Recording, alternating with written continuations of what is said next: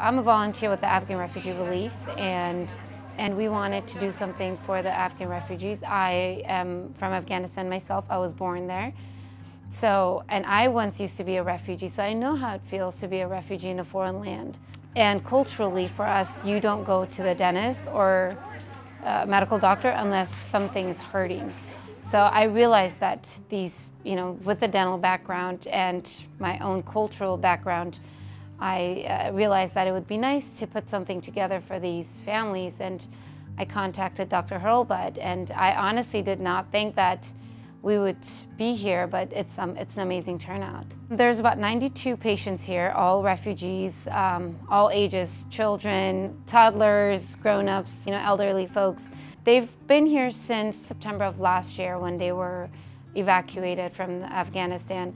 Most of them are been working with U.S. Army, or they work for U.S. Embassy in Afghanistan, or some private U.S. companies that, if they go back, it's dangerous for them. I've been here for almost 30 years.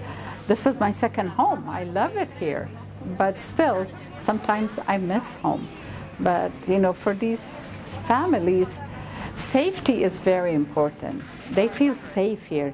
There's opportunity, they can go to school, they can work, they can have a future, yeah.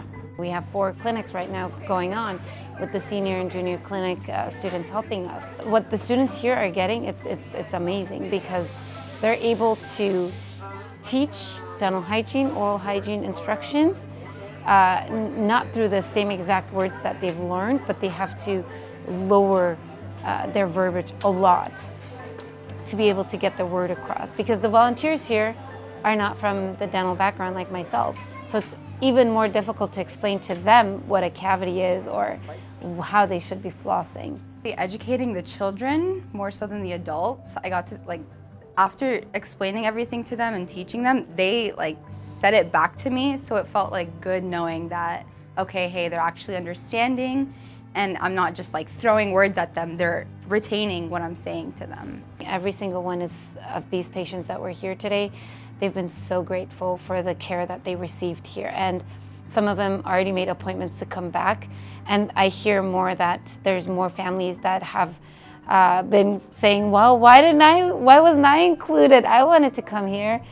Providing services for the community. This is what West Coast is all about, community outreach. The fact that our clinics have always been free of charge. Everything we do is free of charge here, and providing that for the newcomers, for our new neighbors, is anything. I mean, I could not have asked for anything more than this.